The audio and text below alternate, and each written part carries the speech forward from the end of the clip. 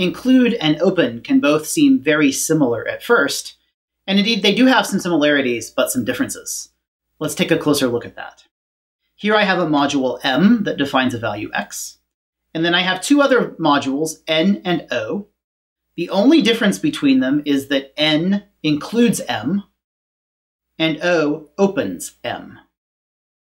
If we load them into UTOP, we can pretty quickly spot the difference. Module n ends up with two values defined in it, x and y. Module o ends up with just y. Include is, as the name suggests, actually including all of the definitions from module m inside of n. So because m has a value x, n does as well. But in module O, we don't include m, we just open it. We open it into scope. We make its names available for use internally, but we don't export them again, as it were.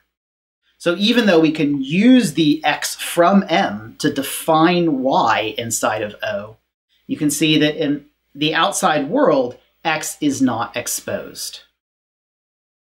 So that's the difference between include and open. Open imports the definitions from a module. It makes them available for local consumption, but it doesn't export them to the outside world.